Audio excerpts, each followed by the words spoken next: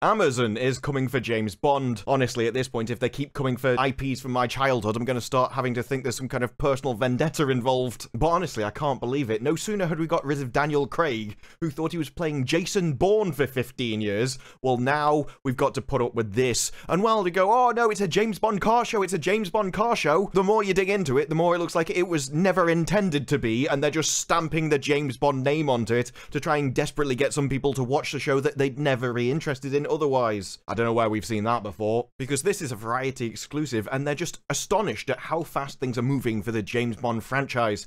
The world of James Bond is hitting streaming world a lot sooner than you'd think, and this isn't unreasonable to be surprised about, considering they only just finished the acquisition on March 17th, and 10 days later they've announced a brand new show with his name. That's a bit unusual, and if you're like, well, maybe they thought about it before, they did announce the acquisition on May 26th, 2021. So maybe they've been thinking about the show since then, or maybe it all massively predates anyone even considering purchasing MGM. And don't get me wrong, the idea itself sounds like it could actually be interesting. It's a TV show based around a race around the world, and it's done for £1 million. Go to various locations around the world and undergo tests of intelligence and endurance, and if you pass that stage, then you get to move on to the next challenge in the next location. It's very traditional TV fodder, but it can also work. I mean, that's basically a description of the Crystal Maze. It's just, this has got a way bigger budget and done around the world so they can make it far more impressive.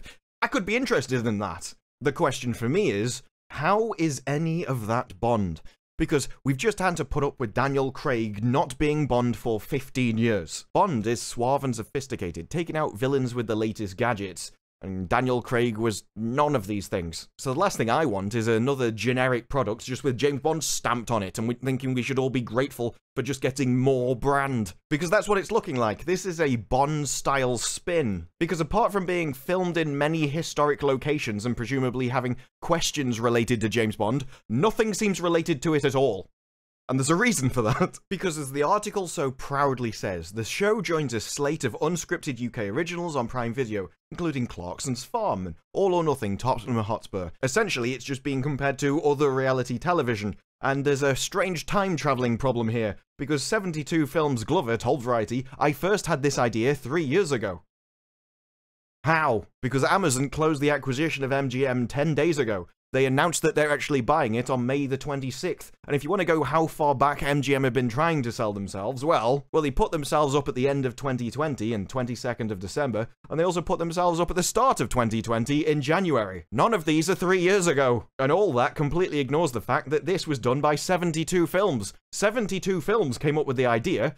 Are they going to come up with the idea for a specific IP? Are they going to make something around James Bond and then decide to pitch that to James Bond company directly? Or are they going to come up with a generic reality TV show and then shop it around to as many people as possible until they can eventually get a brand to put on it? What it looks like to me is Amazon bought MGM and they wanted to use the IPs. And they had a load of different pitches stuck around and they just decided to start linking them up. Oh, here's a car show. James Bond drives a car. That'll be fun. Oh, James Bond fights people, doesn't he? Yeah, that we can do feats of strength. And he's pretty intelligent. He's pretty intelligent kind of guy. So, you know, we've got those puzzles done. I mean, if we just stamp the brand everywhere and say it's in Milan in a big posh car, surely that'll be James Bond. They'll love that. And this is what they announce 10 days after finalizing the purchase of James Bond.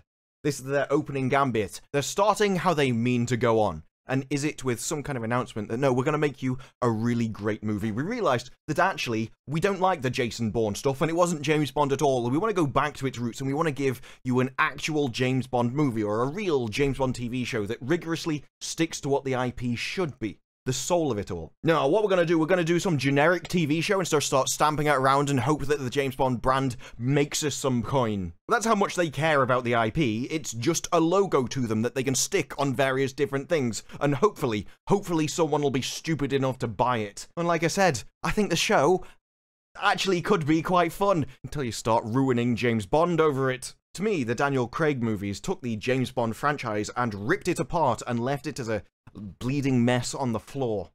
And Amazon, rather than coming along and trying to desperately treat it with care and revive it back into a IP that could make them billions into the future, instead, they've just decided to set the remains on fire for some reason. And this goes far beyond James Bond. This is all of MGM. This is their opening gambit of what they're going to do with everything that MGM owns. It's not looking good for the future, is it, folks? And the lack of confidence that it must take to come up with an idea and think, yeah, well, I think that's a great idea, but no one's going to watch our competition. We need something else. We need to take some kind of thing that people care about and stick it on our generic idea just to try and desperately hope that we get some kind of reflected glory from the thing which is far superior to anything that we create. This isn't a sign of creativity. This isn't a sign of people who actually have good ideas. This isn't someone standing on the shoulders of giants. This is a load of people who have possessed a giant and have no idea how to control it. They don't know how it was made, they don't know how it was created, and so they're just desperately hitting buttons inside it and making it wave his arms around, and for some reason don't understand why everything's going wrong. The longer it goes on, the more it seems to me that, like, they have the money to buy these big, shiny, impressive IPs that mean a lot to people, but they don't have the people in their company who have ever made anything like that themselves, and so they have no idea how to handle it. But they also have all of the ego that makes them think they can.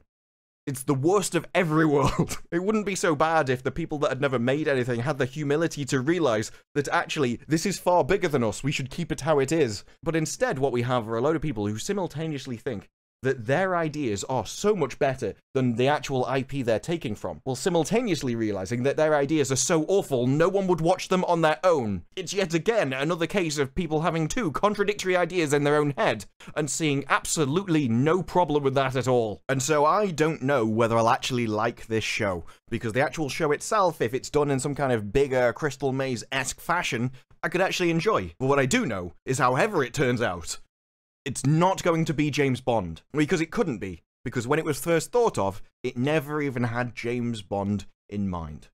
But let me know your thoughts down in the comments below, like the video if you like the video, subscribe, more videos like this in the future, and I will see you in the next one. Bye-bye.